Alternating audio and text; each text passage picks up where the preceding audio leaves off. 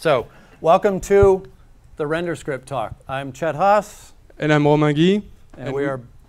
Go ahead. Your turn. We'll do it at the same time. Okay. We're on the UI Toolkit team, working on Android, future versions, as well as last-minute presentations. We basically both do graphics and animation and UI-related stuff. Oh, and yeah, and the reason why we're qualified to talk about RenderScript is I spend a lot of time using RenderScript since Android 2.0. I went through the hell of the first versions. I helped shape the APIs, and Chet just felt like it. So that's why he's talking about it. Pretty much why I do everything.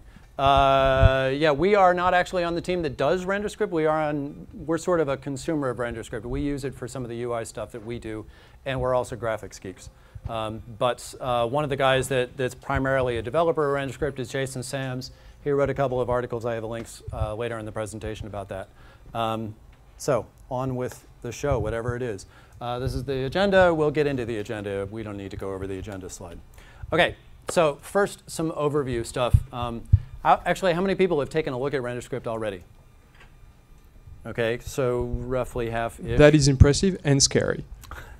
It is. I think it's a really powerful thing, and it's actually been used by the platform for a couple of releases back to 2.1 already. So it's not like it's just this brand new thing. However, the documentation is pretty slim. I realized as I was writing some of the demo stuff leading up to the talk that actually having a talk is probably a pretty good idea because it's kind of hard to piece together. I'd say the best thing you can do right now is take a look at the SDK side APIs and the sample code. That's how you're going to learn it right now, and we're working on the docs really, really hard. Yeah, and not just the sample code, but all the live wallpapers that we wrote for Android 2.0, 2.1 were written with RenderScript, so they're really good examples of very complex scripts. We won't be able to go through an example as complex as one of our live wallpapers here, but once you understand the basics, you will be able to go read those examples and understand what exactly they do. Yeah, in fact, the code for those were a lot harder than they would be if rewritten today because they've written a lot of utilities on top of the core functionality of RenderScript to make a lot of the boilerplate of writing RenderScript code easier. So anyway, RenderScript is, for the people that haven't touched it and have no idea why they're here, it's a new language. It's also a compiler. It's actually two compilers, and it's a runtime. And the basic purpose of RenderScript is for performing fast rendering. 2D and 3D rendering functionality as well as computation. So it's got a rendering side and it's got a compute side. And one of the ways that you can think about this is you can have the speed of native applications. So if you're used to doing NDK applications or native applications on other platforms, and maybe you're thinking, well, I don't know if SDK is appropriate because maybe there's extra overhead of VM and GC and stuff like that. Well, you've got the performance of a native application. But you've also got the portability of an SDK application. So, and you don't have to deal with JNI. How many of you have ever written JNI code? Yeah. Did you like it? OK. I spent the past 8 months of my life pretty much writing JNI code, and I really wanted to die at some point. So the portability thing comes in if you think about like writing an NDK application, you're basically compiling it for a target architecture, which is really awesome if that's the only architecture that the platform ships on, but that's not, right? So we have primary architectures, but if a new one comes out, maybe your application is not going to work there. So NDK is specific to whatever you build for. Well, what you really want and what you get with an SDK application is the ability to just run it wherever the platform is available. Right, and the SDK does that through the magic of these classes that we bundle up into the APKs. Yeah, and the problem with multiple architectures, even today, you could decide to pick one of the architectures that is supported by every Android phone. So if you go all the way back to the first Android phone, you have to support ARM v5. It's really slow. You don't get hardware floating points. You don't get parallel floating point computations. You could choose ARM v7, but then you still can't use the Neon instruction set that lets you do 4 operations at the same time. And then when Google TV will release their SDK that runs on x86, your app will not work. So it's obviously a problem for highly efficient applications, and that's why we have RenderScript. So we'll get into some of the reasons why it's a portable environment, but that's certainly one of the big selling points about RenderScript, in addition to just the functionality and performance of it. So as we said, it's gone public in 3.0. So as of the Honeycomb release, we actually exposed the APIs and allowed developers to write to it. But it has been used internally for the live wallpaper stuff since 2.1. And in 3.0, it's used for live wallpaper. Still, it's also used for the YouTube, the cylinder, the video wall, as well as books, the cylinder of, the view of the hardcovers, the fronts of the books, as well as the page turning effect. Did you have a question? So the question is, RenderScript is a public API in 3.0. Does that mean you can compile against 3.0 and run on older versions? No, because we changed the APIs a lot. Yeah, it's very, very different from what it used to be, and a lot better. I could go on and on with war stories about the early days of RenderScript. My favorite one is you have these 2,000 lines of RenderScript, and you have one syntax error somewhere. The error message you get is a dump of the CPU registers. That was annoying. Okay. Yeah. So for those of you who have never played with Honeycomb, aha, behold, 3D. Ooh. And I think, books is not going to come in because it's not going to sync with my account either, right? We can try. Is that done with RenderScript? Yes. So, and this is also RenderScript. And actually, if you open a book and you go turn a page, that is also RenderScript. So I believe we use a web view to render the pages, and then it's mapped in RenderScript on top of a cool 3D mesh that we change in real time. So this gives you an example of how we use RenderScript on the official Android platform to create really cool animations in 3D with high performance. So man-years of effort going into the latest, greatest technology on top of multi-core and GPU machines to turn a page of paper. Thank you very much. A fake page of paper. Yes. All right. So moving on. The syntax that you're going to see in some of the sample code that we'll walk through is based on the C99 language, so it should be very approachable for people that have used C and C++, which is really not that different from other languages like Java. There's APIs at 2 levels.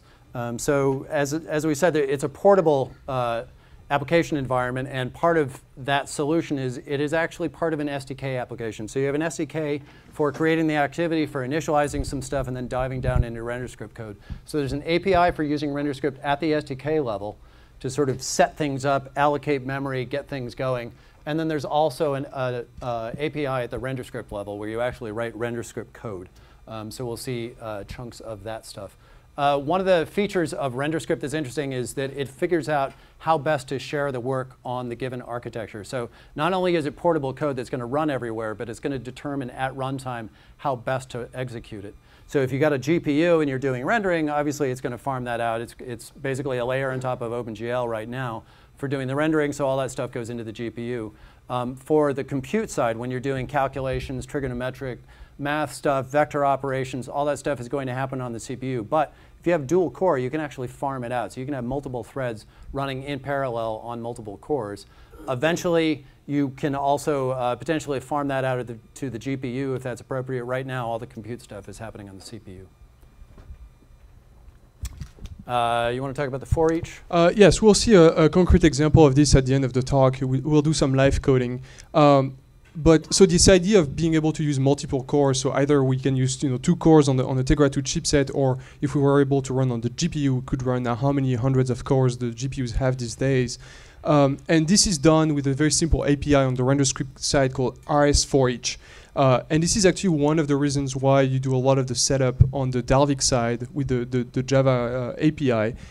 It's because we don't want you to be able to do any allocation from the script, because then when you use RS for each, it just makes all the synchronization prime disappear. So it's a very simple API to use. Again, we'll see an example of that later. And this is how we run on multiple cores. So if you were to write the same thing, using the Java programming language, you would have to create threads, and you have to do some synchronization and figure out how many cores you have, or maybe figure out a way to use OpenCL or CUDA to use the GPU. Just using RS for each will do all the leverage for you. So there's an article that I wrote a few weeks ago and finally got around to posting last week called Android Rendering Options that explains basically what's on this slide. Every time we get anywhere near mentioning RenderScript or Honeycomb, then people say, well, you've got all these different ways of putting pixels on the screen. What am I supposed to use when? So here's the way I picture it. So this is my perspective. I think it's correct because I always do. So there's basically 4 buckets that you can think of. There's one big bucket called the NDK, and basically if you're porting an application from some other platform or you have a lot of native code or you've got a native library, you just want to get the thing working on Android, this is an option that makes sense, right? So there's the C code, there's the GL APIs, everything just works. On the SDK side, you have basically three options to think about. First of all, there's the Canvas API. This is kind of the default. If you write a normal SDK application, you've got buttons, you've got list views, you've got all this, you know, the normal view hierarchy. And then if you have custom rendering, you can override the onDraw method and you get a canvas object in there. And then you call operations on the canvas like draw text or draw bitmap or draw line. This is the Canvas API in the SDK. Right? And with Canvas, you can only do 2D. Right. So and also it's interesting because it's very good at doing 2D graphics. Right. And as of Honeycomb, it's also hardware accelerated. So one of the reasons that people look for other rendering operations, be it NDK or OpenGL wrappers prior to 3.0, was that we weren't hardware accelerated. So yeah, you could do 2D graphics, but if you want to do fast 2D graphics or if you want 3D graphics functionality, then you had to look elsewhere. As of 3.0, we've got GPU acceleration for the graphics. So all of that stuff is now pretty fast. There's a question. Did we stick with libskia, which is the native 2D library that we use behind the canvas, and did we hardware accelerate that? Yes and no. We still use the Skia library for some operations, but we hardware accelerated the drawing underneath the Java Canvas API. So there's a new native library that the canvas talks to that lives side by side with the old Skia library. You can think of the Canvas API as kind of being a wrapper on top of Skia. And prior to 3.0, we would call down from the Canvas API into native code and render everything through Skia. Now, instead of going through Skia, we go to this other code that translates that into OpenGL calls instead. But some of the rendering operations aren't handled automatically through OpenGL, like path rendering has to be written to a bitmap first. So we use Skia to render it to a bitmap, and then we draw the bitmap through OpenGL. So some of the alpha blending bottleneck and things like that have been diverted into GL. Yeah, all the bottlenecks, that was the reason, all the bottlenecks that we had with software rendering, they pretty much don't exist anymore because we use OpenGL. If you're interested, we gave a talk at Google I/O called Android Accelerated Rendering. The video is on YouTube. We give all the details and we talk about some of the limitations and primes with this approach. Yeah. So the RenderScript samples in the SDK do not run in the emulator. Yes, that's correct, because they require OpenGL ES2, and it's not supported in the emulator yet. There was a demo, a preview of the emulator supporting OpenGL ES2 at Google I/O. It's coming.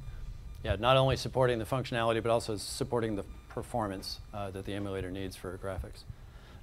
OK, so Canvas API, we're done. Second option, OpenGL wrappers. There are wrappers at the SDK level for OpenGL ES1 and OpenGL ES2. So if you want to write an OpenGL application, but you want it to be portable, or you want it to actually work with other stuff in the SDK, then you can certainly use the OpenGL wrappers and basically write a full-on OpenGL application at the SDK level.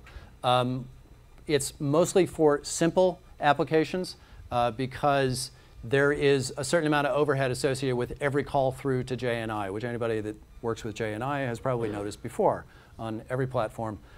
So every one of those OpenGL calls is basically a wrapper on top of native functionality. So you've got to go down through that layer every time. If you're writing a game, that may not be the most appropriate way to do it because that's the kind of overhead you don't want to take. If you're doing simple 3D functionality, you're just drawing a quad every now and then, you need it to be texture map, that's great. But one of the primes of OpenGL is, how many of you have played with OpenGL before? OpenGL ES2? Okay, same amount of people. For those of you who have never tried it, actually last Friday I wrote a little sample for something I'm working on, and I'm just drawing a photo on screen. That's all I'm doing. That's 400 lines of code with OpenGL ES2, because there's a lot of setup involved. So even when you want to draw something very simple in 3D, it's still quite a lot of work. You have to learn quite a bit about OpenGL. So here comes RenderScript that will do a lot of that work for you.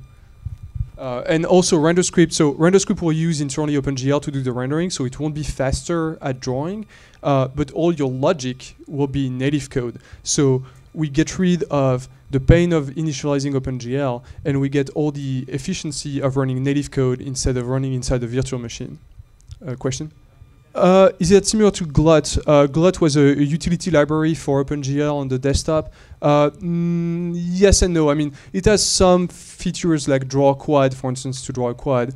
But it's mostly that it will do all the initialization for you, handle the threading, stuff like that. And then it's got other functionality in there as well, like compute and vector operations and stuff that Glut didn't approach. Okay, so when you're writing a RenderScript application, there's some sort of basic steps. First of all, you figure out what it is you actually want to run in RenderScript. A couple of the key elements to think about for RenderScript applications are loops that you want to speed up or particular pieces of functionality that aren't going to work through the SDK, like you're doing 3D graphics. So you may use RenderScript for just bite-sized pieces of like, I want to speed up this inner loop, or I want the following effect on this custom view. And you can actually just write that thing in RenderScript. And it'll draw to its little frame buffer and be all happy and accelerated. But the rest of the application could be completely SDK. On the other hand, you may want the entire application, like the books application, to be a RenderScript application. Okay, so you figure out what it is you actually want in RenderScript, and then you have two sides of the RenderScript application to write. You have the RenderScript file itself, where you write the functions and you expose the fields that you want, the data structures, all the core functionality of what it is RenderScript is going to do. And then you write the files on the SDK side. And these are the files that basically initialize and create the script, bind to it, and initialize it and start it running. And we'll go over some of these steps in a bit more interesting detail. But this involves stuff like allocating the memory that you then hand over to RenderScript, because one of the key constraints with the RenderScript is it allocates nothing.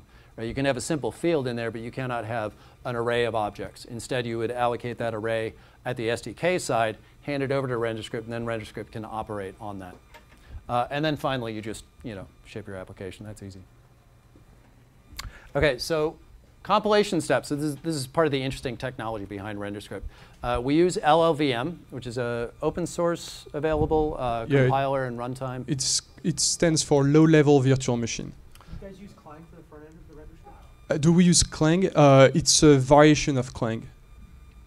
OK, so we actually use two pieces of LLVM. One is the front end, and one is the back end. On the front end, we compile the source code that you write, the actual RenderScript application, into bitcode. And then we ship that bitcode. We pack that binary in with the rest of your SDK code into the APK. And then when your application actually launches on the device at runtime, we do the other step, the back-end LLVM. So we actually have a small LLVM compiler sitting on the device, which at runtime will then say, oh, OK, this needs to be compiled into device code. And this is how you get the portability that we were talking about, right? Because you're shipping not source code, but this bit code that is device independent. And then at runtime, it's actually installed on a device, and it knows, oh, this is the ARM architecture, so I'm going to compile to that. It does that last step of compilation, and now you have natively compiled code running. Great. Yes, the code is cached. So how do you use RenderScript from AOSP? Go look at packages/wallpapers/basic. That's the live wallpapers, and I believe there's one more target to add to say that you want to compile. Yeah, Gingerbread is fine for you, because we'll see the details later. But when we compile the RenderScript, not only do we compile the script itself into bitcode, but we also generate Java code that you need to use from your application. I think I created a vanilla project that just built. Okay. I added the Maybe RenderScript it code just works. And I think the 3.0 compiler knows what to do. The source for your compiler available? The source for the compiler, well, yes and no. The source for the compiler used until Android 3.0 is available. The compiler used in Android 3.0 will be made available, I believe, when we open source the next version of Android. So which one is available today? Whatever we were using before Android 3.0, which wasn't LLVM, I believe. We had the custom C compiler.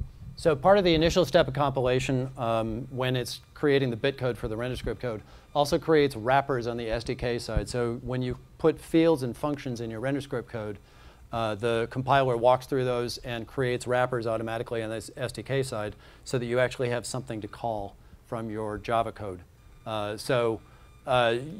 It will create wrappers. We'll see some of this in the sample code, but you'll have simple set and get functions for fields, and you'll also have wrappers for the functions themselves, so you can call directly into the functions in RenderScript. And that's the part that's an awesome replacement for JNI, because we actually, output for you all the boilerplate code that you would write for in JNI to just invoke a random native function. And something interesting to note, which I just learned today, is you might worry. So as we'll see, the RenderScript code, the rendering code actually runs on its own thread, which is one of the reasons it can be so efficient. It's just hammering on this stuff as fast as it can. Well, you're on the UI Toolkit thread on the SDK side, and if you want to call one of these functions, well, what does that do to the RenderScript code, which is sort of running in parallel, doing its own little thing? You are not actually making direct synchronous calls down into RenderScript. You're instead putting command requests onto a queue that gets serviced at an appropriate time later. So you're not going to actually interrupt the stream of control on the native side and set some variable that's going to screw things up down there. Instead, you're basically calling into this wrapper code that puts something on a command queue, and that gets serviced at the next available time. OK, and then the launch, LLVM compiles again, and we have portability. Ta-da! So the way you use RenderScript in your application, so there are really two ways of doing it, and we're going to talk about probably the most common one for now, where we actually do rendering. So you just create a regular activity, and you have your layout, and you can have your buttons and all that stuff. For instance, in the books application, when we were turning the pages of the books, that's RenderScript. But around RenderScript, they still had a menu that was created using the standard UI toolkit. So to use RenderScript in the UI, you just use something called the RS surface view. It's just a subclass of surface view that's used to render OpenGL usually. And this one just does a little more work to initialize RenderScript. And then from that RS surface view, you can get a RenderScript GL object. And it's very important that you get a RenderScript GL object, because that object is able to do rendering. If you don't care about rendering, again, we'll see about that later, you can just use a RenderScript object and you don't need a surface view. Then you just have to init your script, and to initialize the script, we generate a lot of code for you, so you just have to call APIs that are created at compile time. And then you have to initialize the script itself, so you have to bind all the data that you want to use from the script, because remember, you can't do any allocation inside the script except on the stack. So if you want to create, I don't know, for instance, in one of the live wallpapers we have, we use 12,000 stars rotating in some sort of a spiral galaxy. That's where you do that. You bind them to the script. And then finally, you indicate what is the root script. So the root script is the script that RenderScript will invoke automatically on every frame, possibly 60 times per second to do the rendering. And it will be clearer when we go to the code. OK, so all of that was initialization. And then at runtime, so as I said, RenderScript is running on its own thread, and it's calling this root function over and over again. And you tell it the frame rate that you want by a return value from that function, which we'll see. And there's no indication from the SDK that's required. In fact, it's probably better if you don't disturb it. If you want the highest performance possible, just let it do its own thing. You probably want to interact with it to some extent, like user interacts, they press a button, this changes a value, you want to push that value down. All of that stuff is very easy, but you don't necessarily want to interrupt it on every frame. Like you don't necessarily want to run an animation on the SDK side that is setting values that are then being used at RenderScript time. That synchronization between the two of them is going to end up costing you performance. It's probably better to just do all of that internal stuff on the RenderScript side. And root is called repeatedly, and you determine the frame rate by a simple return value. How do we handle real-time interaction? Yeah. So like Chet mentioned, RenderScript runs into its own thread, and there's a message queue to interact between the two threads. So it's actually how the UI toolkit works itself. There's a UI event queue. So we just push messages to that queue. And when it's time to render a new frame, we process as much of the queue as we can. So we'll just see the latest touch. So as usual, you have to go as fast as you can to not miss anything. It's not like you have to avoid it for everything. I mean, that would be a perfectly fine interaction. One of the RenderScript examples is exactly that. It's a list view that runs with RenderScript. You would not notice any performance lag. It's more like if you're trying to get the highest compute performance possible, then you don't want to interact with SDK code at the same time. Yes. So the question is about one of the live wallpapers called Grass, where from time to time we send a huge chunk of data to the script, and that contains, for instance, your position on the planet, so that we can change the time of the day in the wallpaper. It was done this way because when I wrote that live wallpaper, that was the only way to do it. You could just put just a giant blob of bytes. These days you can write one variable instead. You can also invoke functions. At the time we were not able to invoke functions in the RenderScript. That's why we mentioned earlier that the live wallpapers are both good examples of RenderScript and also bad examples. One of the good ones is Galaxy, for instance, or Water. Yeah, so we mentioned that you can't do any allocation from the RenderScript. So all the allocations are done on the Dalvik side, and you use 3 classes to perform the allocation. So we have the allocation class, elements, and types. And it's very important to understand what those things do, even though in practice you don't really see them very often. So when you want to describe a data structure, for instance a bitmap, you use the 3 classes. So the first one is the element. The element is the most basic unit of data that you have in your structure. So for instance, in the bitmap, each unit of data is a pixel. And a pixel in a 32 bits bitmap is made of 4 unsigned bytes. So to create a bitmap allocation, we would start by creating an element that contains 4 bytes. And each byte can have a name. So one of the bytes will be the alpha, another byte would be red, green, and blue, and so on. A type is just an element and a dimension. So for instance, if your bitmap is 100 pixels wide by 100 pixels high, the type of the bitmap will be your element of 4 bytes and the number of pixels, so it will be 100 times 100. And finally, the allocation just takes a type, and you can see that as just a blob of memory that backs the type. So the type describes what the memory layout is, and the allocation is the actual blob of memory.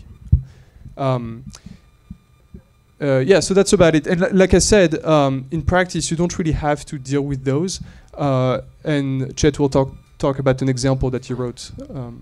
Right, so we'll walk through it. Were you to manually create these things, you can see what's involved.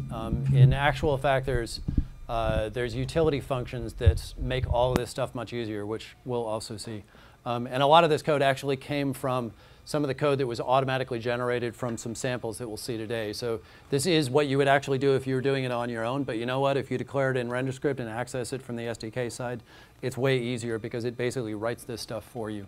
OK, so let's say that you have the following information that's going to track the position and the speed of some object for this flake object that we're going to send spinning around the screen. OK, so these are the data types. You've got 3 floating point values here. OK, so we're going to say, OK, I want an element. So we're going to use a builder object. There's builders for most of these types of classes in RenderScript. It's a common pattern that you will get used to, whether you want to or not. It makes it handy for sort of adding incremental things along the way and then creating it. It's like an incremental way of doing a constructor. OK, so we create a builder given the render scripts, and then we add elements to it. So we say, OK, I want to add a floating point element. There's lots of standard elements that are already pre-created for you in the element class. You can refer to one of those if it's just going to be a simple type like this. OK, so I want to add an element that's going to be my position x, another one for the position y, another one for the scale, and then I'm going to create the element by calling the create function at the end. OK, so that's the first part. We created an element. Second part, we can create a type. Given the element that we created before, this e thing, we can say, OK, I want a type that's going to be created by calling type.builder. We'll construct it like that, and we'll set the dimension. And I think I forgot to call the create function. So there's actually one step missing there where you just call create after doing the set x. Notice this is not a set x position. X is actually the dimension that you're setting. So we're going to have n of these flakes. So we simply set that dimension, and that helps create the type. And here we use X, but in graphics there are different types of dimensions. So for instance, when you do 3D graphics, a cube map is a dimension for texture. We have mip map levels. It's also a different type of dimensions for texture. So the one that's the most common is set X. It's just a way to indicate how many items you have. OK, so we have the element that describes what the types are. We have the type that describes the element as well as how many of them there are. And then finally, we have the allocation, which is the actual memory that's allocated to hold all this stuff, which is basically going to be an array of these flakes. You can think of this as basically wrapping a malloc at the native level because it basically wraps a malloc at the native level. So we say allocation.create types, and we pass in the type here along with the render script, and that gives us the allocation that we want. There are tons of different constructors that you can call. I'm just walking through one particular narrow example here. There's a question? You're still at the SDK level here, right? Yes, that's all SDK. Java, Yep. Haven't touched RenderScript yet. OK, so instead of doing all that manual approach of creating the element and then the type and then the allocation, you could also say, I want to create a sized allocation, and I'm going to pass in the element that we created first, and then n for this number of flakes that we want. And it'll give us the allocation. Then if we also want the type, then we can ask for the type from that allocation. So shortcuts for doing all this stuff in general. OK, here's another way to approach it. So instead of creating the stuff manually all at the SDK level, we could create a data structure at the RenderScript level. So this is actually RenderScript code. You'll see it later in one of the demos that we walk through. So we have 2 float values for position x, position y, a float value for speed. And we've declared this as a structure. We've declared this flakes field to be a pointer to things of that type. So this is basically an array that we call flakes. And then on the SDK side, we can say, OK, I want my field to be equal to script field underscore flake. This is generated code for you. It generated from this information, specifically from that name right there, it created something called script field flake that you can then call into as a method. Pass in your script, you pass in the number of flakes that you want to create, and you tell it the usage pattern that you're going to have. And then you bind it, and you say, OK, I've created, this is basically my allocation, and then I bind it to be equal to that. OK, so having done this, this allocates the memory. This passes that down to be useful at the RenderScript level. And now in your RenderScript code, you can refer to elements inside of this just as an array. So this is just as if you had done, oh, flakes equals malloc of something. If you were in C code, which you're not, so you can't do a malloc. Right? OK, so there is, as we said, there's APIs at both the SDK and the RenderScript level. So on the SDK side, everything is in the Android.RenderScript package. And there's not actually that many classes that you need to get a hold of. And you can walk through these pretty quickly. But there's sort of some basic block types that you need to get used to. There's allocations, like the stuff that we just walked through. There's types that you should get used to. There's programs, and we'll go over that in a minute.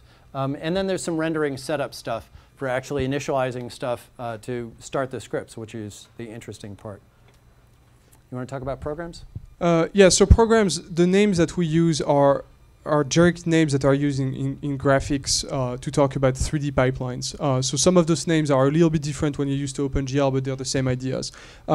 So we have 4 different types of programs. We have program vertex and program fragments that are basically the equivalent of vertex shaders and fragment shaders in OpenGL. At least OpenGL ES2 or on the desktop, any version of OpenGL with shaders.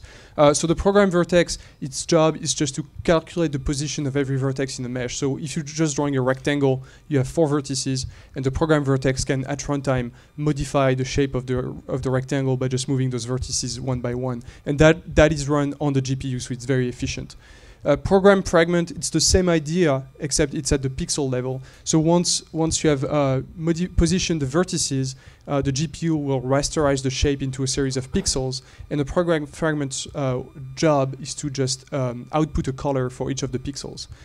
So usually this is where the program fragment is where you do like interesting stuff like a blur. That's where you put your texture. That's where you do color filtering. All the fancy visual effects that you've seen, for instance, in games, they're done by the program fragments mostly. So if you're familiar with vertex and fragment shaders, you can think of these things as wrapping that functionality in addition to the other functionality of actually supplying values and telling it how to actually supply the values that the shaders are dependent upon. So we'll see some code later where we supply the shader that this takes, which is straight up GLSL, in addition to binding to constants that are then going to be supplied to the shader. The question is, do we generate bitcode for the shaders or do we use GLSL? So the answer is neither. We have a pre-built shaders for common use cases. Like if you just want to texture something, we wrote our own GLSL shader that you can use directly without having to write it. Otherwise, you can supply your own GLSL code. Something we'd like to try to do in the future would be to use RenderScript code for shaders. So you would use the same language for shaders and programs. It's the shader itself as well as a little other functionality. But you basically pass in, if you're writing a shader from scratch, you pass in a string. And that string then gets compiled as part of the GPU. Yeah. The GPU basically compiles that the same way it would if you were doing it on NDK or. Yes, but right now drivers do not understand RenderScript, so we use GLSL. So you generate into GLSL? We don't generate into a GLSL. you write GLSL if you want. Why don't you wait till we see some Yeah. sample code? You'll That'll see. be a little less confusing. And two other programs. So the program store is once you've rasterized the shape and once you've decided, like for each pixel, what the color will be, you have to store that pixel onto the frame buffer or any render target. And this is basically called also blending. So this is where you decide like whether or not you should take into account the alpha value of the pixel. This is really simple, and you can't write custom program stores. And finally, program raster. This is rarely used. This is how you do culling if you want to discard hidden faces in a mesh, or if you want to use point sprites, if you know what point sprites are, that's the program raster that you're going to use. So the two important ones are program vertex and program fragment. So one of the things that just came up is whether you actually write your own shaders. In a lot of cases, you don't have to. The sample code that I'm going to walk through later, well, there's a mix, but one of the applications I wrote doesn't use shaders at all. It just uses the pre-built ones. So if you use the builders for program vertex fixed function or program fragment fixed function, these actually use generated shaders so that you don't have to deal with the details of actually writing a shader. A lot of stuff is just going to do something simple like, well, I've got a matrix and I have some vertices. Can you transform it for me? It turns out, yes. We know how to do that. Yeah, so we have some shaders that know how to do the simple stuff. You can think of the fixed function programs as an emulation layer for OpenGL ES1. So if you're used to OpenGL ES1, where you could just do everything without shaders, then you can use that to do the same thing. If you're used to OpenGL ES2, you don't have to use those. You can just write your own shaders by hand. This is just a convenience. And in some cases, maybe you actually want to write a shader for one of these levels, but not the other. So there's another example we'll probably see where there is a vertex shader because it's doing something in particular with this custom data structure that we have. But for the fragment shader, all we want to do is texture map each pixel. Well, we can use the fixed function for that side of it. OK, so then there's the other part of the SDK API. So there's the things that are pre-existing. You can poke through the SDK and see all the classes for type and element and allocation and stuff. The other part is the part that's dynamically generated through the compilation process. And this is the one that takes a look at the fields and the functions that you expose in your RenderScript code and exposes them as wrapper functions on the SDK side so that you can actually call into those functions and actually compile your code. That would be nice. So we'll see some of these for the RenderScript code that we wrote. And basically, it's those two type of things. You have fields and you have functions, and they get exposed as fields that you can set and get and functions that you can call with arbitrary parameters. OK, so here's some examples of that. On the RenderScript code, we have a couple of simple variables here. Here's a Boolean, and here's a simple function, set new num flakes. And these are taken directly from my code. And if you're calling those from the SDK code, this one is simply going to call a set function for the initial field. So it says, OK, script.set draw FPS. This is a wrapper function that was created for you at compile time. And then you pass in a Boolean value, and it magically sets it on the Boolean underneath. This one is going to call this function down there. In this case, I didn't want to just set the field. I actually wanted to perform some functionality at the same time.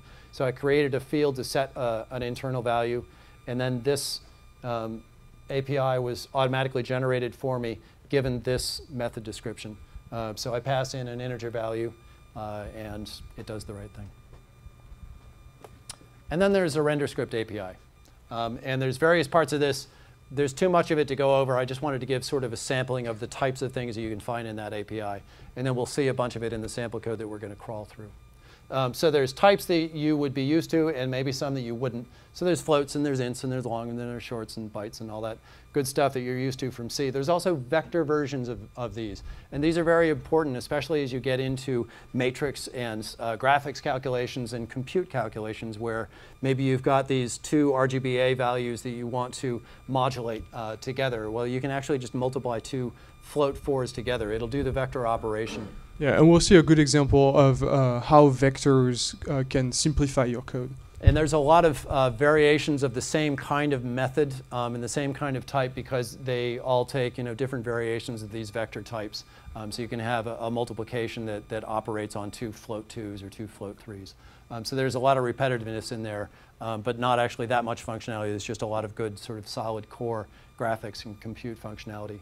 Also in types, obviously you want matrices if you're dealing with graphics, so we have 2x2, 3x3, and 4x4 matrices. You have some core functionality. You've got a bunch of the stuff to go along with the matrix types. We might as well be able to multiply the matrices or set a rotation or concatenate a translation. All that stuff exists. Clamp functionality, compute functions. So you've got all the basic trig stuff that you would expect, a bunch of the math stuff, power operations, exponentials. I don't know. There's a bunch of stuff. It was way too much to belabor by putting it on slides. And then on the graphics side, I put in some sample functions. You've got some very basic text stuff, so you can draw a text string onto the screen, draw a text string onto the screen. You can set the font and the font color. You can draw a quad, and you can clear color, but what you're going to end up doing mostly, if you want performant graphics, is actually drawing a mesh. So I think the sample that I use, no, it actually does do a draw mesh. Draw quad is there for simple use cases. If you're just drawing a square, drawing a rectangle, go ahead and call draw quad. But if you actually want high performance graphics, you want to probably issue more vertices than that single quad at one time. And for that, you would create a mesh, and then you would call draw mesh, and it'll whip through all of those at the same time. This is not a constraint of RenderScript. This is just how GPUs work. The more vertices you stuff in at once, the happier they are. You want to keep your GPU happy. Links to more information. Jason Sams is the guy behind a lot of the RenderScript stuff, and he wrote a Part 1 and Part 2 article on RenderScript. I think he's also working on one on memory allocation stuff, so that'll probably be out sometime soon. So on the Android developer blog, you can do a search for his name and find those. The article that I wrote to sort of give the higher level view of how to think about Android rendering is on my blog, graphics-geek.blogspot.com. And there's the Android SDK samples. We're going to see some of those very soon, but you should just use the ADK and open up the samples directly. You can build and run them on a 3.0 device or 3.1 device. Now for the code. Yes, there's a question. The samples come with API level 11, so Android 3.0. All right. Now, do you want to run the demo first so that they know what we're going to show? So this is a beautiful demo that Chet wrote, and I'm actually really proud of him because usually he shows balls on the screen, and he did something different this time. It's awesome, after like 5 or 6 years. All right, so I wrote, this is actually an SDK application. Somebody asked for a simple benchmarking application. They just wanted an animation running on the screen while they did some background processing, and so they wanted something that would show obvious performance hiccups as they happen. So I wrote this with SDK code. We can walk through this if you really want to see SDK code, but I'm basically drawing bitmaps. I'm setting a translation and a rotation on these things, and then just calling canvas.drawBitmap, and you can add a bunch of these little droid flakes on the screen. And then you can see, okay, so this is hardware accelerated. This is with the stuff that we did in 3.0 to speed up graphics. You could turn that off just for laughs. And then there's a frame counter over here. So we're getting 14 frames a second versus 40, 52. We could pop this up, take it out of hardware, and suffer. OK, anyway. That was the SDK application. I want to do something simple, similar with RenderScript to see what it would take. So I ran it again. So then I have this one, roughly the same. The frame counter works a little bit differently. I'm just using RenderScript's internal frame counter here to see what frame rate we're getting there. You're actually going to see very similar performance characteristics. I must have changed the code. I did. One of my last edits, I was cleaning up the code right before we came up here. I must have changed the blending mode or something. That's unfortunate. Anyway, so all of these have an opaque black background. They used to be transparent just about an hour ago. This actually gives a very similar frame rate to the hardware accelerated Canvas version because essentially we're fill rate limited. We end up just bottlenecking at the GPU. On the SDK side, we're pre-scaling into bitmaps, and then we're uploading the bitmaps into textures and letting the GPU rock on it. Here, we're basically doing the same thing. We're rendering meshes, which are texture mapped quads, and we can shove down roughly the same number down there. So it's nice that we got that performance from the SDK. There are other things. Romain's going to show an example later where the performance benefits of RenderScript are a little more obvious in some cases. And then in addition, you could have 3D functionality, which I didn't happen to explore on this one. RenderScript, it renders on the GPU. Yeah, so rendering is on the GPU. For computations, it's on the CPU, but we plan on adding support for the GPU. So potentially, this could run entirely on the GPU, including the logic of the application. Yeah, actually, if I had a non-GPU version of the RenderScript version of the application, it would be even faster because it wouldn't run at all. So infinitely fast if you don't do anything. Yeah, well, that's what's nice about RenderScript. And again, we'll see an example after this one about compute. If you write your code with RenderScript, as you get more cores, because manufacturers add more cores in the devices, your stuff will get faster and you don't have anything to do, which is always nice. I want 1 core per droid, and I will be happy. So let's walk through some RenderScript code. Version of the API, this is the package name. This is important because we need to reflect it into the correct package so that you call appropriately from your SDK code. This is a header file of RenderScript itself, so you can actually get a handle on the functions that you're going to call in RenderScript. This is the data structure that I saw an abbreviated version. I put in an abbreviated version in one of the slides. So this is going to hold information about a particular droid flake. So I'd like to know the position. Notice it's a float too, so this is going to have a .x and a .y field inside of it. I've got speed, I've got scale, I've got rotation y and rotation speed. So this not only holds where it is and how it's rotated and how large it is, but it also holds the speed of it, because for every frame I'm going to say, okay, how much time has elapsed and how far should I move this thing given its current speed, and how much should I rotate it given its current rotation speed. Okay, we have a mesh object, which I'm going to allocate memory for and populate at the SDK side. We'll see that later. We have 2 programs that I'm going to use. There's the vertex, program vertex, and the program fragment. Again, I'm going to allocate, I'm going to initialize those at the SDK side and then set them on that side, and then we bind them in the inner loop as we're actually walking through the root function. We have some simple fields that I use throughout here. So I've got the start time, which I use for tracking frames per second. I've got prev time, which I use for calculating the inter-frame delay so that I know how far to move and how much to rotate these droid flakes. I'd like to know the number of flakes that I have on the screen at any one time. We can actually check if we have an array which we allocated through one of these allocations that we'll see. We can check the dimension and then just walk that array by using the dimension dynamically. However, the way that I use that array is I actually allocate potentially more droid flakes than are actually present on the screen at any given time. So this is a temporary variable that I use to know how far to iterate. The screen width and screen height I use occasionally, so I pass them down in the init function. This is an integer values for the size of the bitmap. I use that in conjunction with the scaling size to know how large to draw this thing. There's an option to trace the frames per second that we're getting at any given time. So this is a Boolean variable that holds whether we're actually tracing that out. And this is the frames counter, which is used, again, to track the frames per second that we're getting. So let's go down. I mean, a lot of this code should look like really approachable, right? It's C.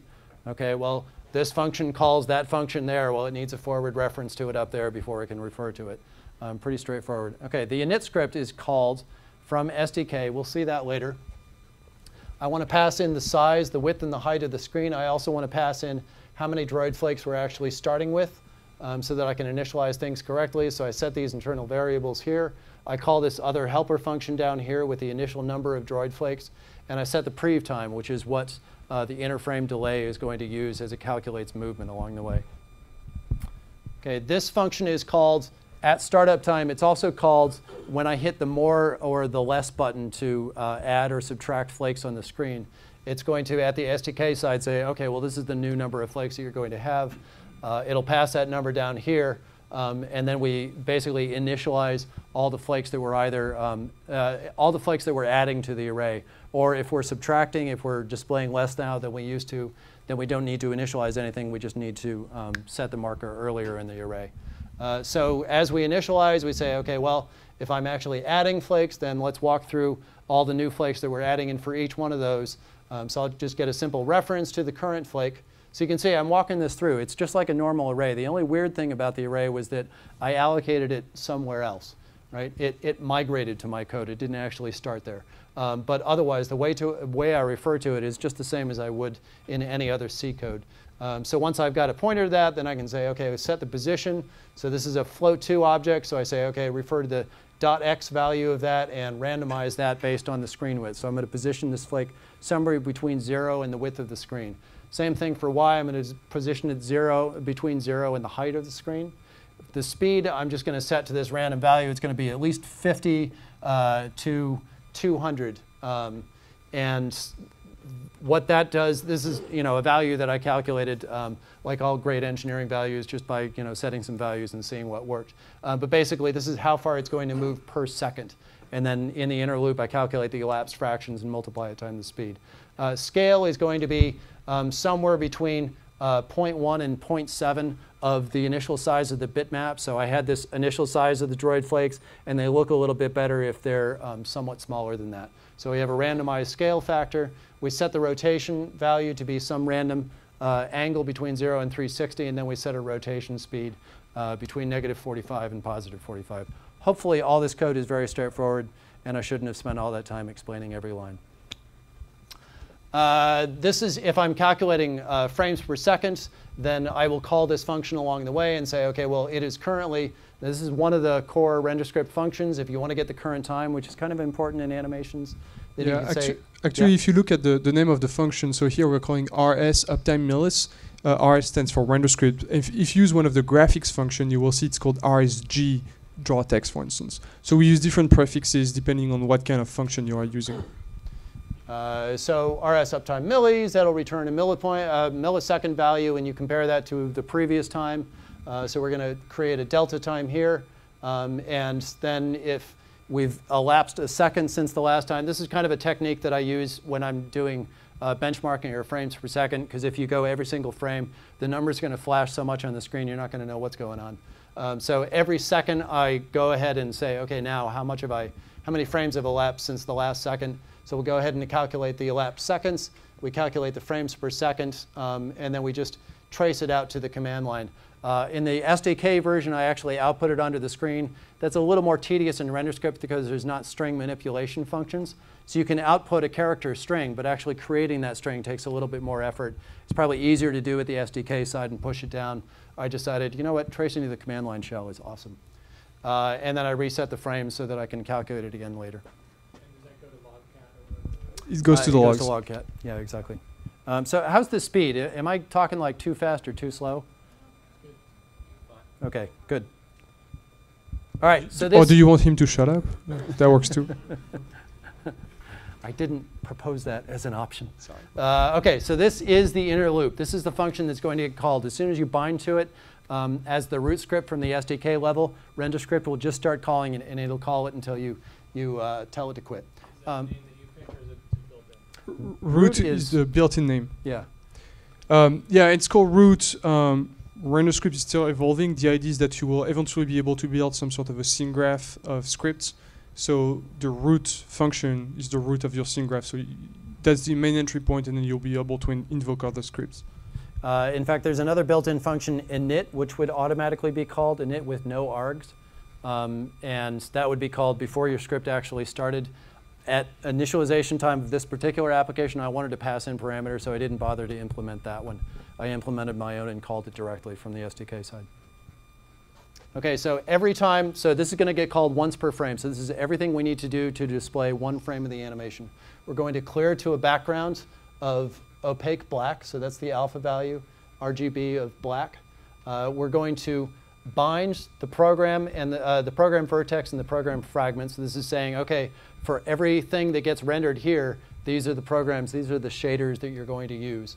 So in this particular example, we use only one program vertex and one program fragment. But if you go look at the live wallpapers, they draw a background texture, then they draw, for instance, the stars, and then they draw something else. Every time they use different program fragments or program vertices depending on what they're doing. Right, so in that case, they would probably do binds of the appropriate shaders, rendering operations, and then bind, and then rendering operations, because these programs are going to apply to whatever rendering operations are just about to be called.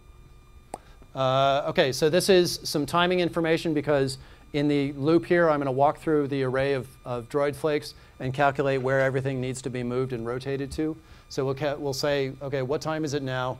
Get the delta time, calculate the seconds, and then we actually start our loop. So we're going to do a simple iteration up to the number of current flakes that we have. We'll get a reference to the current flake in the array. We're going to calculate the new position. So we're going to take its current position and add in the speed times the number of seconds. So this is the speed per second. This is the number of seconds. We add it to the current position. Voila, it moves. Yeah, so flake underscore t is a structure that we declared at the beginning.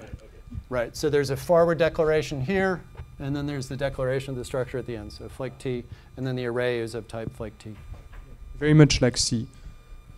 And if you're not used to C, well, it's a good reason to learn C. It's actually really nice. C, I mean, not C++.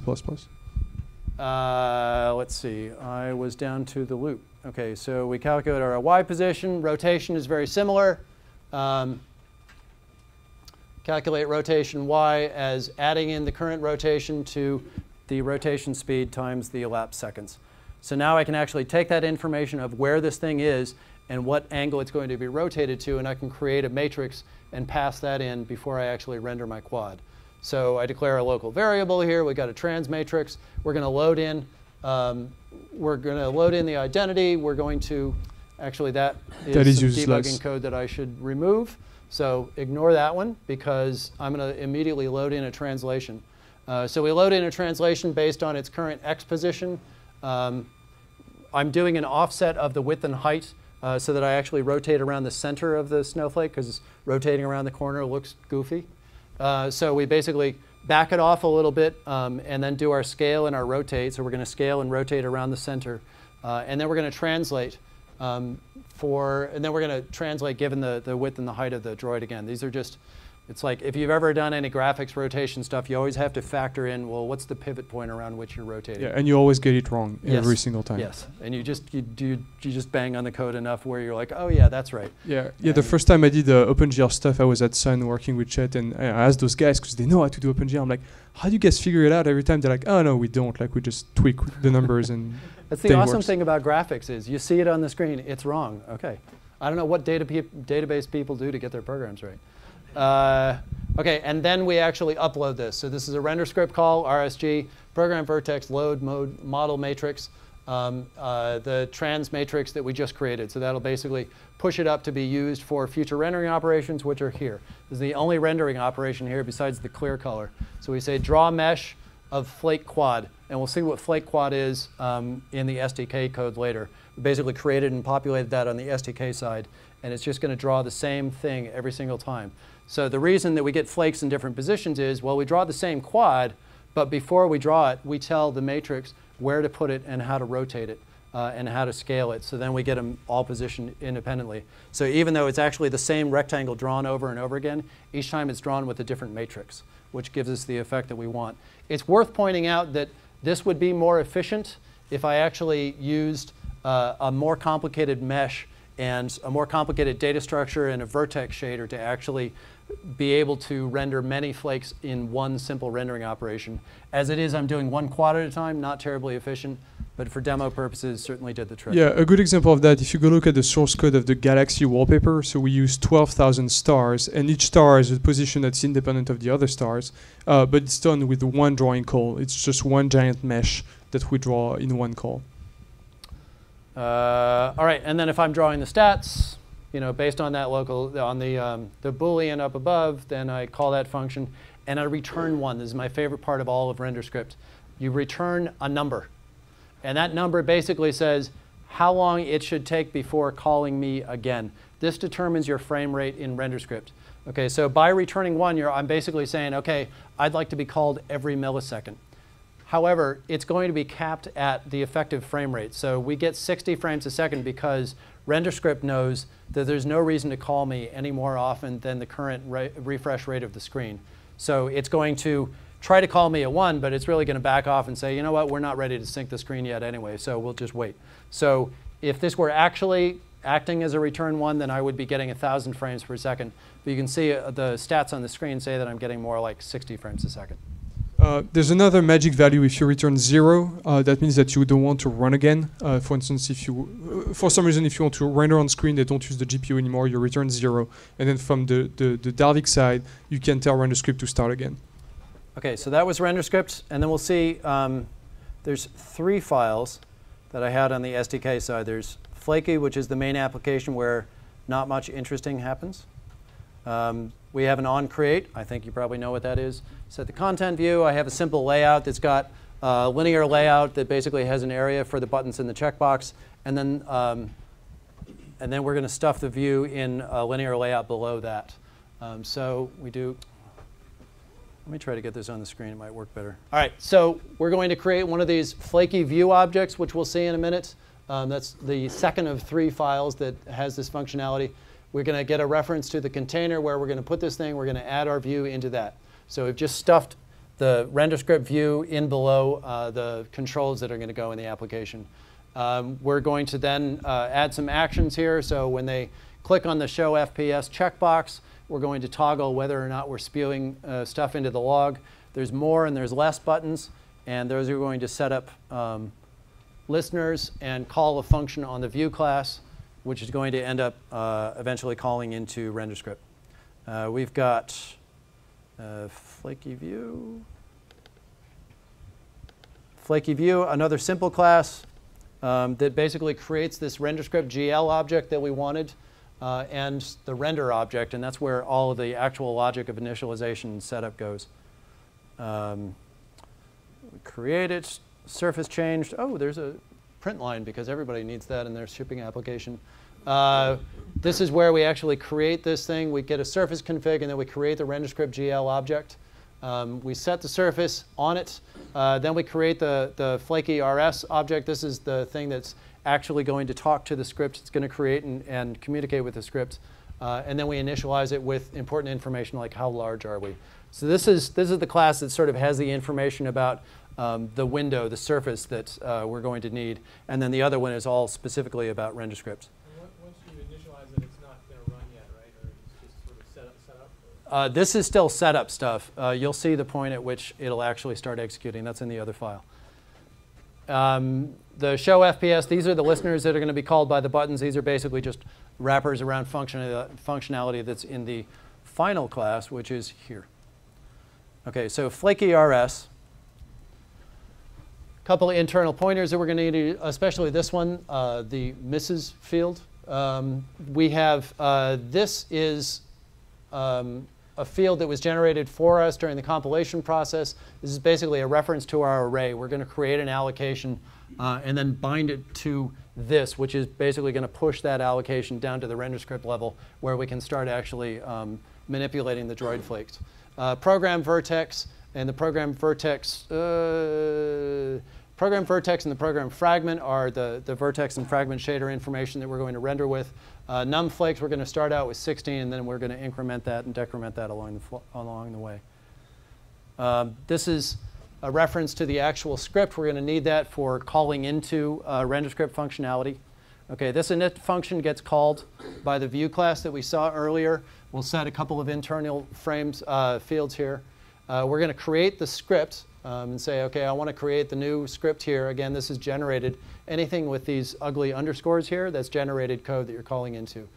So we're going to create this with references to the resources and the RenderScript object and the actual RenderScript file that we created. So flaky.rs was the name of the RenderScript file that we saw earlier. Okay, mflakes, as I said, is a reference to the array of objects. This is actually the allocation that we're creating. So this does the allocation for us. It says, OK, given the script object, given this generated API, and given the number of flakes I want to create, give me an allocation with the following usage pattern. and then bind the flake. So we're creating an allocation, and we're passing it down to RenderScript. This is what makes it available at the RenderScript level in this variable for it to then refer to as it walks through its loop. OK, we're going to load a bitmap. Normal way you load a bitmap. We're going to decode the resource. I'd like to know the width and the height because I want to push those down to the native level. And I do that by calling these generated functions here, set droid W and droid H, with the width and height of the bitmap. Does that happen automatically because you have setters and getters in your script or something? Or? It's the fields that get wrapped by setters and getters. Okay. Yep. Yeah, there's two things that get wrapped. There's fields get wrapped as setters and getters, and there's functions that get wrapped by other functions. OK, there are different ways that I could have drawn this. As I said, it probably would have been more optimal to create a more complex mesh. And we could have also populated this at the RenderScript level, but wanted to show this instead. I use a simple triangle mesh builder, which is basically going to create the quad. So everything in GL, if you've done any graphics program, you know everything's a triangle unless it's a point or a line, right? There is no quad. There's only two triangles that happen to sit next to each other. So you can create, and there's different kinds of quads. There's different kinds of triangles. You can have individual triangles. You can have triangle strip, which is basically triangles that share edges. And you can have a triangle fan, another arrangement of triangles that share edges. So we're going to create our triangle mesh. We're going to basically walk through and set texture and vertex information for every one of these points. So there's going to be 6 total points because they're going to be 2 individual triangles. Is that 5? Something like that. Oh, no, there's 4 points. Right, so we're setting up 4 vertices. And then we're going to set up the edges. The individual triangles are going to refer to those vertices that we set up. Right, so we're going to set the texture information. This is basically saying, OK, I want the upper left of the bitmap to refer to the upper left of the quad. I want the right-hand point of the bitmap to refer to the right-hand point of the quad, and so on. We set up the way the triangles are arranged based on these vertices. Then we say, OK, I want to create a mesh from this mesh builder that I just built up. And then we're going to push it down. So again, it's just like we did with the allocation with the flakes above. We sort of set up the data structure here, and then we push it down by saying, OK, now set the mesh there. This is the guy that actually got issued in the call to RSG draw mesh. Right? So the only thing he did with it at RenderScript level was to actually draw the thing. Everything else happened at the SDK level. We set up the program vertex. I'm just using fixed functions here. I'm not doing anything complicated. I'm basically transforming these things and projecting them onto the screen. And even the projection is very easy because I just want an orthographic projection to be the size of the window. So there's utility functions for all of this stuff in RenderScript, and I was happy to use them. Let me move over a little bit so you can actually see the code. OK, so we call the fixed function builder to create a builder for us. And we're going to go ahead and just create this thing. There's nothing complicated going on here. We are going to create a projection matrix and set this. See if I can walk through here. We want this to be, we basically want to populate the constants. Internally in the program vertex, it's going to create a shader. Right? It's got these pre-built shaders there, and it's going to expect information about the variables that are provided to it. For instance, it would love to know what matrix you want to use when you project this onto the screen, because that's going to go into the calculations that figure out where to put the vertex in space. Right? So we're basically saying, OK, I want to populate the constants with the following projection matrix, which is going to be an orthographic, just straight-on 2D projection. If you're doing 3D programming, you would do something much more interesting, and there's other builder functions in there to do that. And then we're setting the program vertex in the RenderScript code like that. OK, hopefully this is getting a little boring now. You're like, yeah, OK, generated code, set underscore, blah, blah, blah. Good. OK, we're going to bind. Sorry, no, this is the fragment code. Something very similar except for a fragment shader. Again, I was happy to use the fixed function one because I'm not doing anything complicated. All I want to do is have a texture map quad at the native level. I'm using decal mode because that basically takes this nicely transparent back texture and applies it as a decal on the quad. And usually I get a transparent background quad as a result. I'm not exactly sure what happened. Let's see, give it the format. We go ahead and create the program fragments. We bind the texture, so we associate that bitmap that we created earlier with the texture that that the shader inside the program fragment is going to use. Bind a sampler. The sampler is basically the blending. No, it's how you fetch data from the texture. So if you want, when you resize a picture, you can apply nice filtering to make it look better when you zoom in and out, which is what Chet is doing here. So we can use one of the built-in one. Linear filtering is the one that you want. It looks good. So it's going to do bilinear filtering across the bitmap. It's also going to create MIP maps along the way. It looks a lot better. The initial version of this didn't use, I think it just used the default sampler, and there was all kinds of flickery artifacts because scaling on the fly without doing any filtering doesn't look very good. And then we set the program fragment. Bind the program store just using, I wanted to do just one of the canonical ones there. I didn't need to create anything custom. And this is where the initialization and starting of the script happens. So first, we invoke this method with the width and the height and the num flakes. That does that initialization step that we saw in the RenderScript code. And then finally, we bind the root script. So this is a RenderScript call saying, I want this guy to be the root of my application that runs. And after we bind that, it starts out that thread and life starts. OK, so we're going to write a very simple application that just turns a color picture into a grayscale picture. So it's the same thing that's in the SDK, but I'll walk you through it as I'm writing it. And hopefully I can still write it. So we're going to create a new Android project. So there's nothing specific about RenderScript. So you just target Android 3.0 or more. For those of you who can't see in the back, I just selected the target platform. Yeah, let's change the mics. That's a good idea. I should have thought about that. He's smart. Let's see. Just creating the project.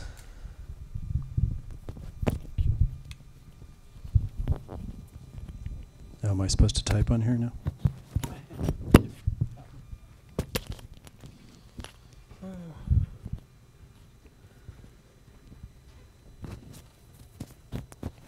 OK, can you hear me? Yes. OK, perfect. So we're just going to create the Android project. So I'm going to specify a package name, com.example.android.sf.sf. That will be good. And that's all. So again, nothing specific about a RenderScript project.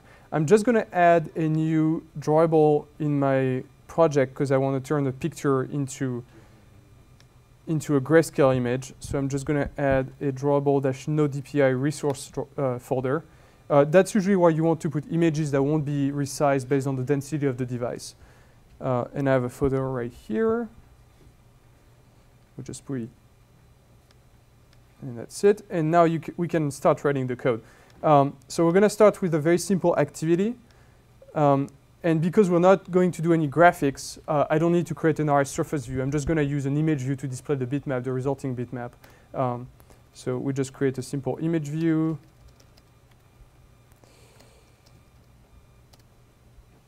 And can you see the code I'm typing? Or do you want me to zoom in the back? Well, I'll zoom in anyway because you're not responding. Just setting up the type of scaling we want on the image. We will just center the image on screen, center crop. And I set this image as the content view of my activity. OK, now we're going to write the actual function. So draw grayscale, we're going to pass the image, and the photo I want to turn into grayscale. Create the function. Here we go. So now we can start doing the fun part. The first step, we're going to load our bitmap so we can actually process it. I'm going to use a bitmap factory. We're going to decode that resource. And that's the photo. So what's nice is that RenderScript knows about bitmaps, as you will see. So we have a bitmap. I want to call it B, stupid Eclipse. B. There we go. OK.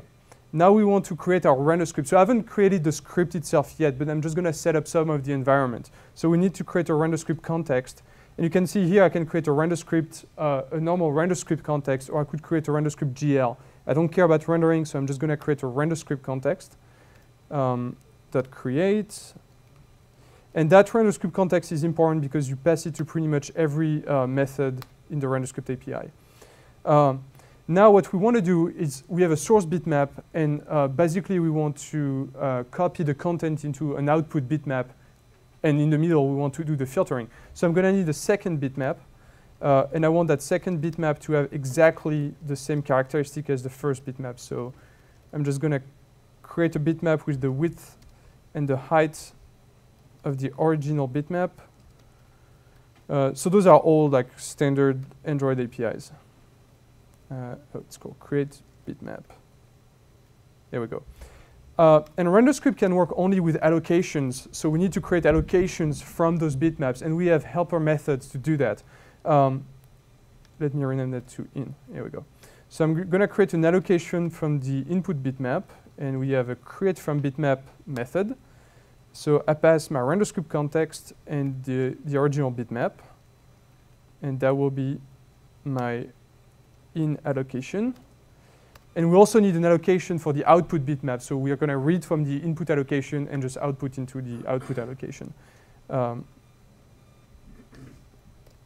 I need to rewrite my code, sorry. And the output allocation will have the same characteristics as the input allocation, so we want the same size and the same type. So once again, there's a helper method for that. So we can create an allocation from create typed. So I pass the RenderScript context, and I get the type from my original allocation. So now I have two allocations that are exactly the same, except the first one, already has content. The content is what's in the bitmap. The second one is empty because I have not copied anything in it. And then the next step will be to create the actual script itself, bind the allocations, and run the script. So now we need to write the RenderScript. So I'm just going to create a new RenderScript file. Let's see. Gray.rs. We need to specify the version number of the language that we're using. We need to specify the Java package name for the generated source code. So com.example.android.sf. And I will have a filter function that we'll call later that will do all the work. And I need to have the data that we created on the Java side. So we're going to use an RS allocation that contains the input bitmap, an RS allocation that contains the output bitmap. Note here that I'm not creating a custom type. So in Chet's example, we create a new flake type. So we create a struct. Here, I don't really care because it's easy to understand what's in the bitmap allocation. It's just a bunch of pixels. So I could create a new structure with the red, blue, and green channel. But here, I won't even bother. And we'll also need a script. Now, on the Java side, all we have to do is bind all that stuff. So I can create my new script. I pass the RenderScript context, the resources, and the script source code. So as you can see, I'm creating a new instance. Sorry for the folks in the back. I'm creating a new instance of the class called scriptc_gray. It was automatically created as soon as I started typing in that RS file I just created. Can you make that go up higher? Yes. Let me add a bunch of empty lines. There you go. Sorry about that. We're going to keep a reference to the script. Stupid Eclipse. Stop. What is it doing? There we go. Like I said, I'm not an Eclipse user. OK, so now from that script, we want to bind all our data. So I'm going to set the in allocation to my input allocation. I'm going to set my output allocation to my output allocation. It's really hard. And I'm going to set the script variable to the script itself, and you'll understand why. Then what we want to do is invoke the filter function that will do all the work. And after the filter function is invoked, we'll have all the processed data inside the output allocation. So then we want to take the output allocation and copy its contents into our output bitmap. That object script C gray, when you compiled or when you Yeah, so script C gray was generated as soon as I created that new file in the project. Somewhere we can actually look at it? Yes, yes, we can take a look afterwards if you want. And then finally, I want to display my image on screen. So on the Java side, pretty simple. We create a couple of bitmaps, we create allocations for RenderScript. We set up the script, we invoke the filter function, and then we copy the result into an actual bitmap. And then if we go back to RenderScript itself, so I created a script object here, and that's because I want to run my processing on multiple cores. So I want to automatically split the load. So for each pixel can be processed individually on a different core. And to do that, we're going to use the rs4each function. And the rs4each function takes a script as an input. And I just need my little cheat sheet here. So rs, I'm trying not to use it, but the order of the parameters is sometimes hard to remember. So we pass the script. We pass the data, the input data, the output data, and that's an offset inside the input data. So when I write that line, we're going to invoke a script. So the script that we're going to invoke here is actually this script here. We're going to invoke the root function. For every element of the input allocation, we're going to try to run it on an available core. So here on the... For each is per core, right? For each is, yeah, per core. Well, actually, it's for each, it's per element inside the allocation. RenderScript will automatically spread the processing on two cores. So here, we have a bitmap, and we're going to put one pixel on core number one pixel on core number two. When one of them is done, we send another pixel to that core, and so on. So we're going to just split the work on the two cores. It's the 0? 0 is the offset inside the input allocation so that you don't have to process everything.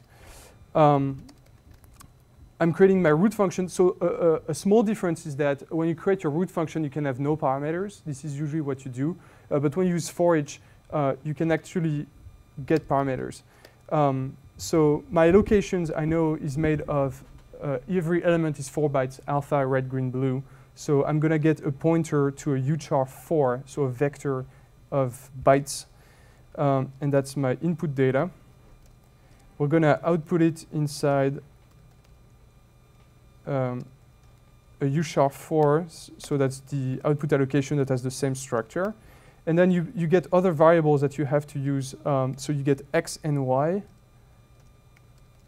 So as the for each goes through the allocation, it will automatically increment the x and y. So if you need the positions within the allocation, you can get those here. And there's an extra one, I think. I need the const void. So I don't remember what that one does, but I've never used it. So let's forget about it. And now if we want to convert a pixel into to gray, all we have to do is take the red, green, and blue components.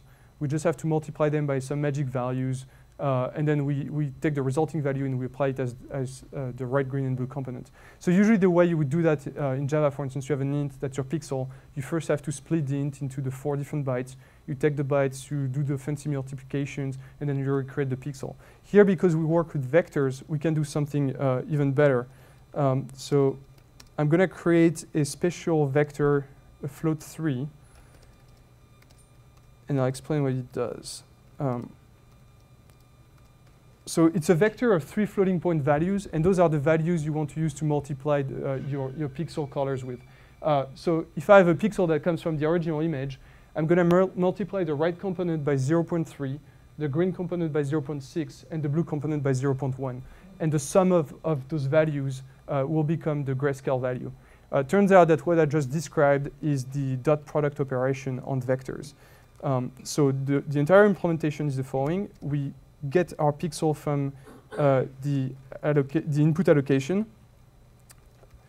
unpack color 8888 v in. So what this does is we get a bunch of bytes, and instead we want to get a vector of floating values, floating point values, because it's better usually when you do graphics operations to work on floating points to avoid losing precisions. Then we want to create the gray pixel. So float3 result is simply the dot product of the RGB values of the input pixel and our fancy vector that we just described. So here again in Java, instead of that one line of code, you would have to do a lot of bit shifting and OR and floating point operations and conversions. And here it's all done for you in one line. Actually, you have that code in your old yes. project, right? So I wrote the same algorithm in Java, and I'll show you the difference. And then when you're done, you just have to repack the value. Pack color to 888.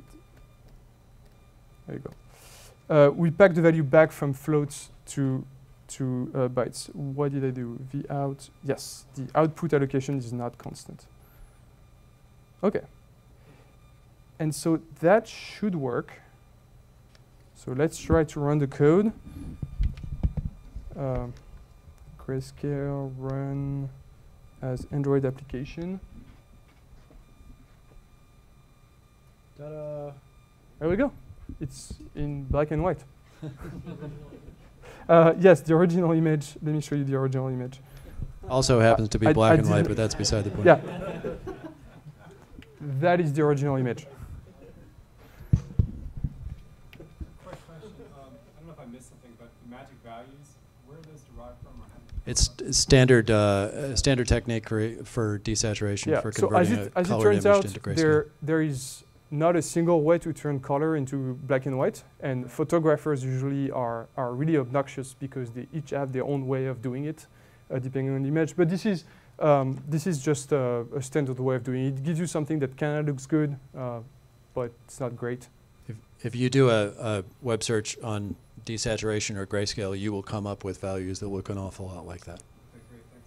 They're easy to remember because the sum is 1. Yes, so let me show you now the original version that I wrote using the Java language. So in X and Y in that, what would they be? So in this case, X will be the index of the pixel inside the giant array, and Y will be 0. So, I mean, what if what you're passing in isn't? I mean, it seems weird that you're for eaching over something that may have nothing to do with X and Y, I guess. Again, but X and Y, they're not. Don't see them as like screen coordinates. They're just indices within a multi-dimensional array. It turns out that the allocation I pass here is just one dimension, so the Y doesn't matter. But you could describe your array so that you get also a Y. It's a little bit awkward, and actually, if I were to write that using ice cream sandwich, the code would become this. And also, here we go. So in ice cream sandwich, we also generate an rs4each Java method that you can invoke and does all that crap for you. So it will get even easier. Yes, so the original Java language code that I have here, there we go. So that is the Java function that was doing the same thing we just did here. So, you know, we go through the array, we get each pixel, we have to get the individual channels, some bit magic, we convert them to float, some divisions, and then we have to create a pixel again out of it. You could do it on one line of code, and it would be really, really ugly. Yes, really hard to read. And also, that version does not run on multiple cores. So that version, if you have to make it multi-threaded, you know, it's even more code that you have to write.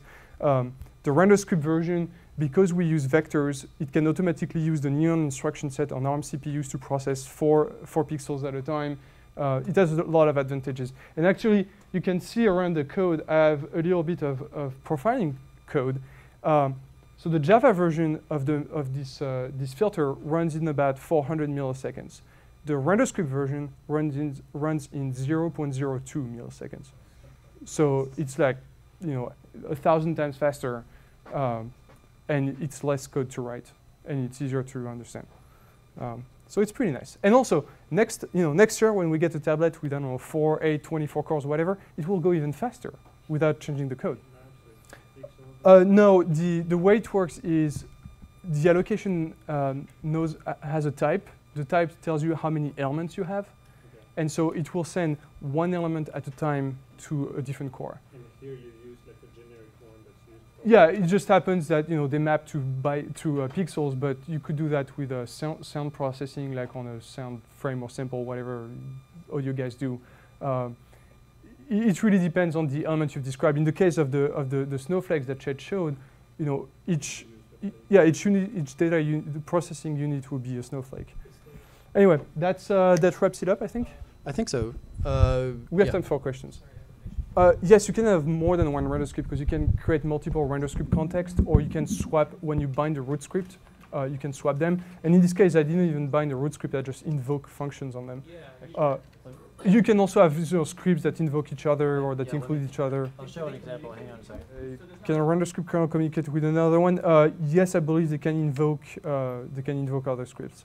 So actually, they can't like pass data. You can pass data as long as it was allocated before.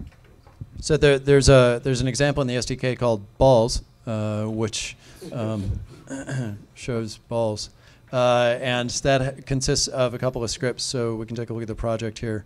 So you've got the SDK side here, and then you have these 3 scripts. Yes. Oh, well, let me show you first the balls we're talking about. So it's about 1,000 particles 900 particles that react to the accelerometer, and they all interact with each other. So we run 900 times 900 physics computations on the 2 cores automatically. It's also interacting with the touch events on the screen. So, okay. So on the left here, you see the 3 files that are interacting with the scripts on the SDK side. And then on the RenderScript side, you've got this is a really tiny one that just declares a couple of data structures that are going to be become allocations that get populated in the SDK side. You've got the main script here, which actually does the rendering, but then it pawns off the work of actually calculating the physics to a separate script entirely. So it says, okay, well, this script is going to be invoked RS for each. So it's going to call the root function of this script from that other script. Just like we saw in Romain's example, except these are 2 completely different scripts interacting. That header file was created. You would create that. There's standard RenderScript header files that you include just get handles to the functions. I also wanted to show some of the generated code. So if we go back to the Droid Flakes example, I can show you some of the data structures that were created for Gen. Flaky. Flaky was the one. What was that? It's in Gen. Yeah, yeah. So we can see, for instance, this was created from the Flake data structure, the data structure that basically had the float2 for the position, the speed scale, all these things that you can see. This is the generated code that was created at compile time. So if you call the .item API inside of this thing, it will return a data structure that's basically an exact mirror of what you created on the RenderScript side. And here's some of the element creation stuff that you don't have to do if you allow RenderScript compilation to do it for you. It can create the element automatically. This is sort of like the code that I walked through on the slides, except it's done for you, right? So it creates this wrapper stuff for you, and then if I call the constructor of script field flake, which is down here, then it'll basically call create element for me. So all I say is, okay, here's the script, here's this constructor that you handily created for me, and here's how many of these flakes I want to create. Then it populates a couple of internal variables and then calls that create element thing that walks through and actually manually creates the element and initializes it, and then you get the type and the allocation and everything created for you. I think that was the question about the generated code. This is sort of, I mean, there's more stuff in here. Oh, here's one of the set functions that you would call. Yeah, so you can also use those generated functions if you need to set one element inside the array. There's a method that takes an index, and you can modify values from the Java side. You don't have to do it on the RenderScript side. Also, on the RenderScript side, you can modify the allocation, and if you want to read the result from Java, there's a way to synchronize the data between the two. So it goes both ways. Handy links, Android developer blog, as I said, Jason Sam's 2 articles and probably a 3rd one sometime soon. Romain's blog at curiouscreature.com and my blog at chetchat.blogspot.com. And it's .org. What? Oh. Amateurs typing up these slides. Honestly, fire these people. All right, curiouscreature. blog was geek, something graphic geek. He has several Oh. blogs. That's a good point. Yeah, this is actually a link to my humor blog, which is entirely different. He talks a lot. He also writes a lot. Graphicsgeek.blogspot.com. Thank you. Yeah, this will get you a little bit closer to technical details than the other one would. That wraps up the talk. We can stick around for some more questions. Otherwise, thanks.